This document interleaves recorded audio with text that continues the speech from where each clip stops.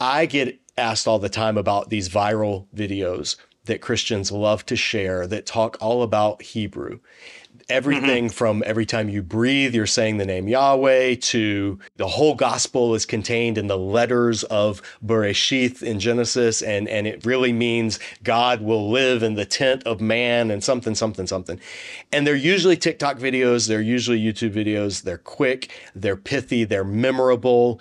And they're just not true. At least everything I know about biblical scholarship, they're not true. The idea of the folded napkin and that being the tradition that the host is going to come back to the table. And so Jesus leaving the folded shroud at the tomb was every Jewish person would know it's him saying he's coming back. These stories circulate and Christians share them because we want to believe them, because Yeah. anything in the Hebrew is automatically more esoteric and cool and authentic and this and that.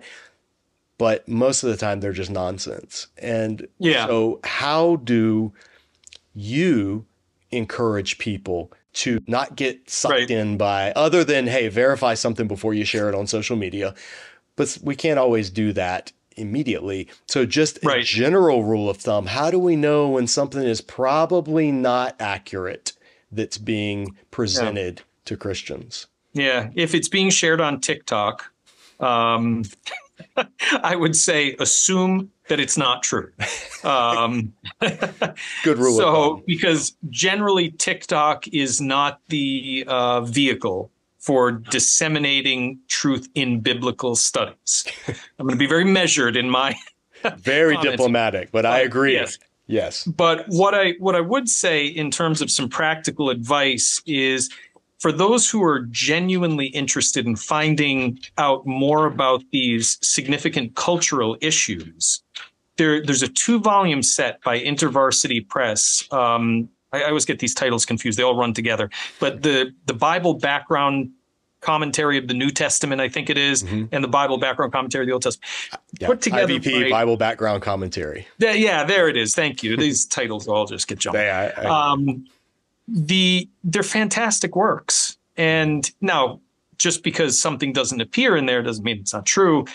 But I think by using those really concise and very affordable tools, Mhm. it will help one to develop a sense of whether something makes sense or is worth investigation when you hear it online. Mhm. And furthermore, it's a reliable way to find out about the cool types of things that you're already interested in. So I would say forget about TikTok, switch over to the IVP Bible background commentary series, and you'll be very glad you did. It's more profitable. Yeah, that's great advice. I heartily agree. I definitely recommend those. The New Testament one is by Craig Keener as the editor, and John Walton edited the Old Testament volume.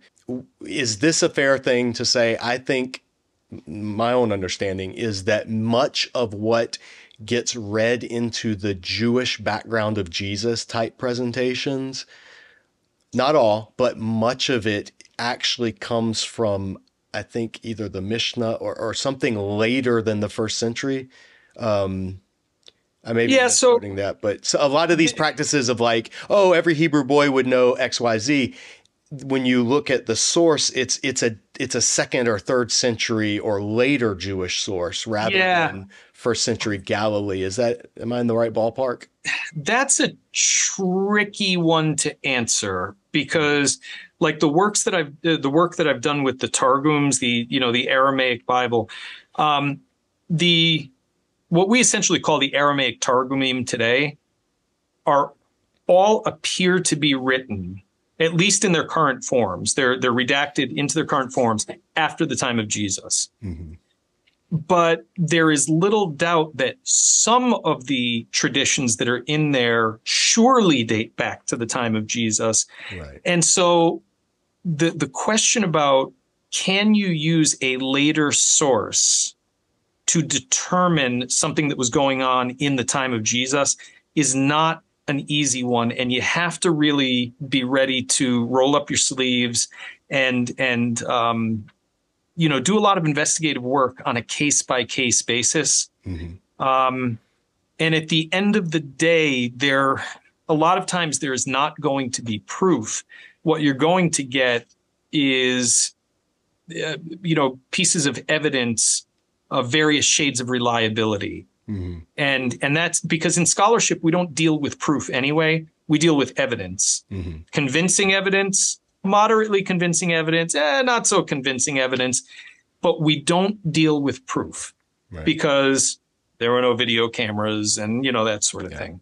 And so there's always going to be room for discussion. I would say really the best source that I'm aware of, in addition to the IVP Bible background commentary, I haven't used the New Testament volume a lot lately. So I know Keener draws a lot from Jewish tradition. So I assume there's a lot of that in there.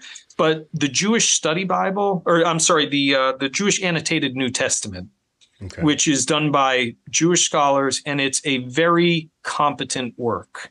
Christians who are not familiar with Jewish, sacred sources like the Talmud and the Mishnah and the Targumim and all that will probably need some guidance to use it most effectively. But it still, to my knowledge, is the best source. And I would say if you're interested in this kind of thing, go and consult those two volumes first, and then you'll probably be on solid footing. To me, I think it's helpful for our viewers because it shows that when you see these teachings that are presented so winsomely and so convincingly, and they state things as if they're absolutely true, that's when I think a healthy skepticism should pop up, especially if it's something that makes so much sense that we want to believe. I think we should be like, that's very interesting. Let me go check on that. Because it doesn't mean you reject it. We don't want to be naturally suspicious of everything and just, I'm not going to believe it unless you.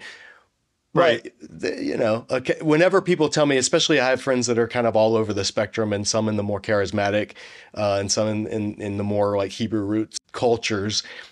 And whenever somebody will share something and it's really exciting and they're like, oh, I've done my research and this means this and this. And it's something sometimes that I actually know is not true.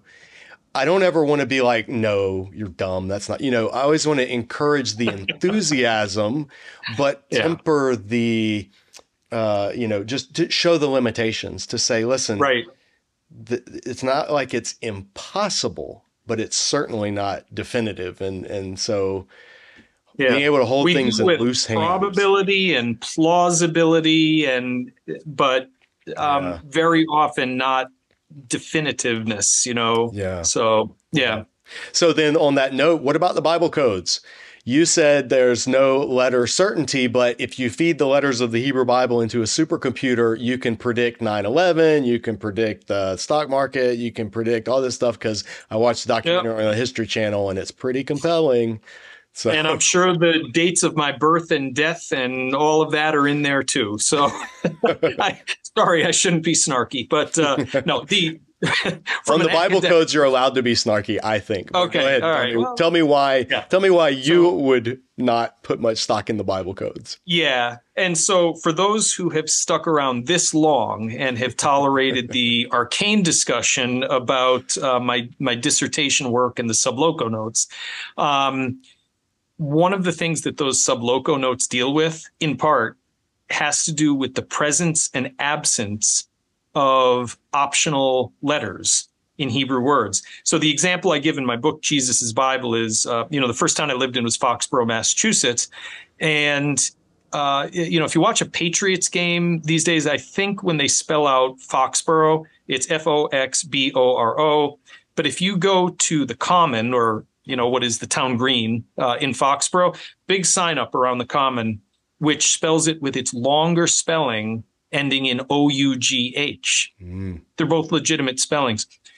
Many words in Hebrew Bible had optional ways of spelling them, and spelling conventions changed over the course of the centuries too.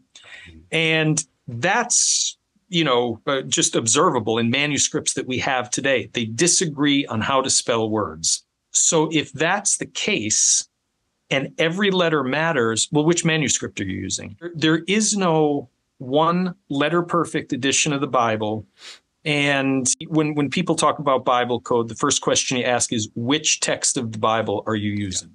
Yeah, for those who just don't know anything about Bible codes, it's not even getting into it, but you basically, somebody feeds a massive amount of data into a computer, a text, and then based on where the letters are in relation to each other in a grid, when you lay them out, you can see it's like a big word search, and you can find words that supposedly have meaning, and it doesn't work if the text is one letter off. If you move it one letter one way or the other, the whole thing breaks down. So the Bible codes it's modern day Gnosticism. It appeals to this esoteric, deeper, hidden meaning that is only able to be found by computers. And it's just, I have even less taste for it than you. I will be even more blunt than you. It's garbage. It's nonsense. Don't pay one whit of attention to it. That's my own thing. That's not Christopher Dost's words. Those are mine. Yep.